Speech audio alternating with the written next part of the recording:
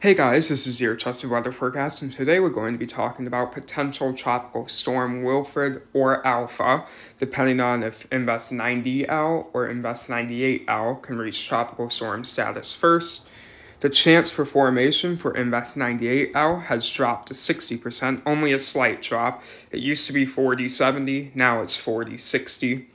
So that system is starting to become less of a threat and is expected to curve northwestward.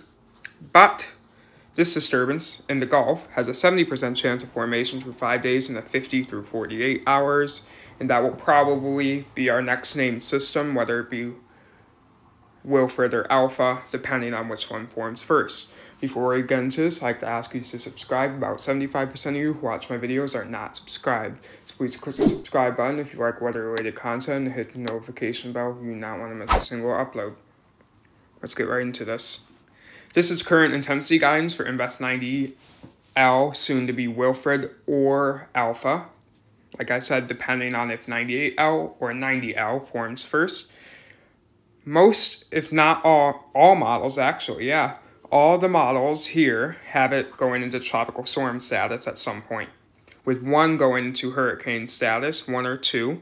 I believe a hurricane is unlikely, but the possibility of one cannot be ruled out with how warm the waters are.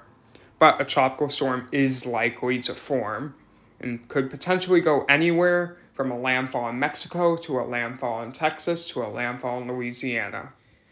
These are some of the potential paths it could take. You can see it's very split. Some have it curving right into Mexico. Some have it curving into Louisiana, riding the coast of Louisiana, Texas, and some have it going towards Texas instead of Louisiana. Models are incredibly split on this system, and if the system does form, the cone of uncertainty will be very large. This is what one model thinks will happen with this potential Wilfred or Alpha. You can see the system is where that L1008 is. You can see as we move along to the 19th and 20th, that shoots up towards Louisiana, Alabama, Mississippi, and weakens as it moves along the coast of Louisiana, Mississippi, Alabama around the 20th, no greater than tropical storm status. This is one model, and it may not happen.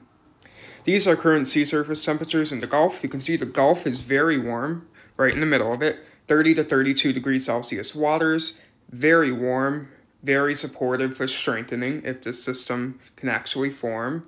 And no matter where it goes, unless it goes into that cooler waters by Florida, more strengthening is expected. Significant strengthening, however, is not expected. It probably won't be anything more than a low-end Category 1 hurricane at most, but it does bear watching for potential Gulf impacts. That's the trusted weather forecast for upcoming potential tropical storm Wilfred or Alpha. Make sure to like, subscribe, leave a comment if you want. Goodbye.